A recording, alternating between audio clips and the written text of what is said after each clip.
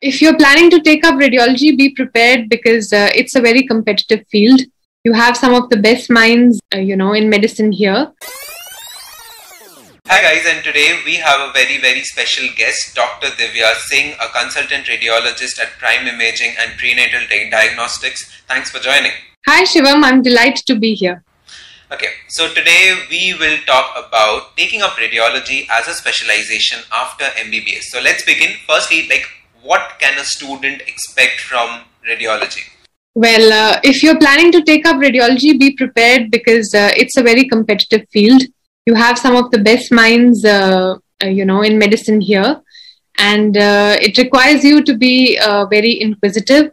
It requires you to be, constantly up to date because you have to update your knowledge as well as your equipment. You need to be a voracious reader. You have to read not only your routine books, you have to go through journals, attend conferences, CMEs, webinars, and whatnot. And you have to be good at communication because at the end of the day, whatever you know or whatever you see has to be put down well and communicated to the referring physician. Okay.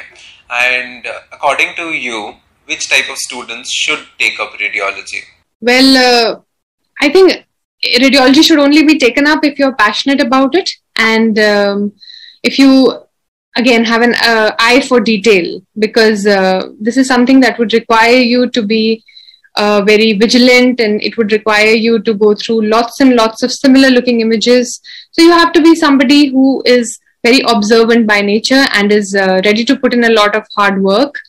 And of course, you have long, grueling working hours.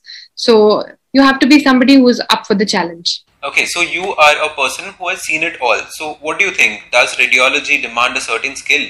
Yes, radiology does demand a certain level of skill. As I said earlier, you need to have very good communication skills because even when you are training, you need to present cases on almost a daily basis. And it's very important that whatever you've read in the book is expressed very well. So yes, it does demand a certain degree of skill. Okay, so would you like to talk about something which you didn't know before taking up radiology and you wished that you knew it earlier?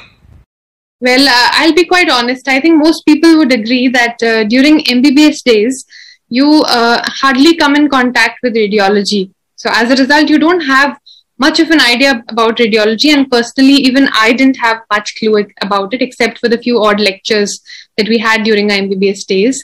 But now when I think about it, I think it didn't really matter because I don't think there is anything that I would have liked to know beforehand which would have changed my decision anyway.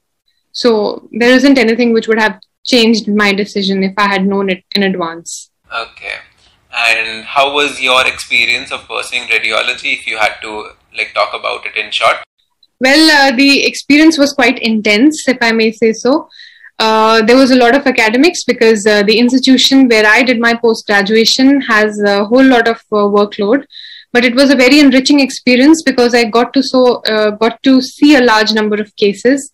And we had long working hours, but that kind of prepared us for the responsibility that we have to shoulder when we start our professional life.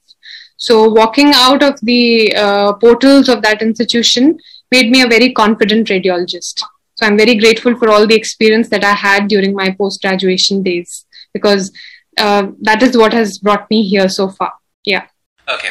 Lastly, any advice for the PG aspirants? As you said that during your MBBS, you actually don't get much exposure to this domain. So any advices for the PG aspirants who would like to choose this specialization? Yes, I think if you are opting for radiology, one thing you need to understand is that you need to have a very high rank in order to get radiology. So you would need to work really extra hard if you're aiming for radiology. And of course, radiology has a lot to offer. As I said, it's not only confined to making a diagnosis these days, but you are actually actively involved in patient care. So you should opt for this branch if you want to have a good mix of diagnostic and interventional experience. And of course, one has to stick to the basics because at the end of the day, you have to crack the entrance exam. So right from your MBBS days, actually, you should start focusing and you should be focused because you need to, go into in-depth knowledge of all your subjects if you are to secure a good rank. And also remember that you may think that radiology is not that clinical, but it is a very clinical branch.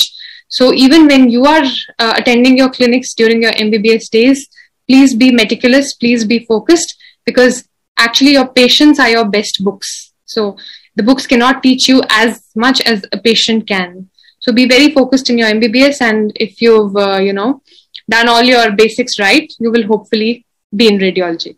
Okay, so that was a great conversation. So this is the end, and I hope the audience got a great idea about radiology. Thank you, Dr. Divya. Thank you. Pleasure is mine.